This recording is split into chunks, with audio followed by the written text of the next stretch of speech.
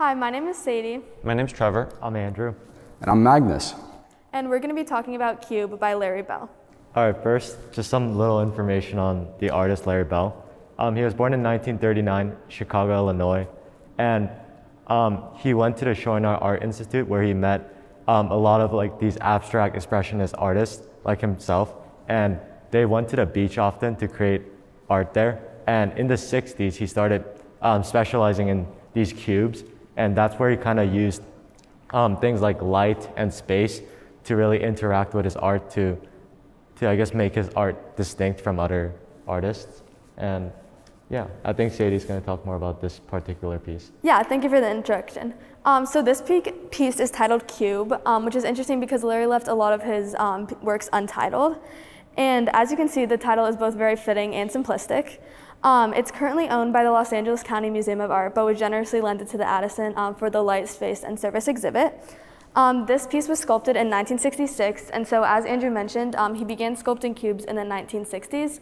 So this is definitely one of his earlier works, but as you can see, he has clearly mastered his techniques as it is very refined.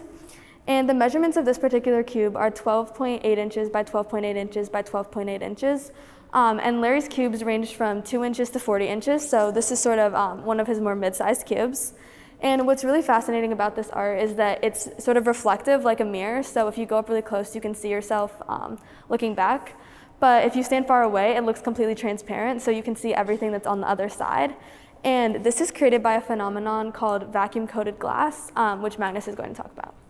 Yeah, so vacuum-coated glass is a kind of glass that's made when a very specific machine puts a thin layer of metal on top of the glass. And what happens there is, in the thin layer of metal, the light acts a little bit differently than it would in just the normal glass. So it might get more reflection off of some angles, and then it might refract differently as it goes in and then through the box. And then as that light, as it hits that really thin film of metal, part of that light is just going to bounce right off, which is why you can see your reflection through the glass. But part of that light is going to go through the film, reflect off of the glass, go back up through the film, and then out into the air again, which is why that reflection, it can look a little distorted in some spots, and that's also kind of where that rainbow coloring comes from. It's because the light waves will kind of spread out as they travel through that film. And you'll see instead of just being kind of a densely packed white light, it'll spread throughout the spectrum. And that's kind of how the light works. Yeah, and so as Trevor mentioned, when you stand at certain angles, it's not only transparent and reflective, but there's also sort of a rainbow touch to it.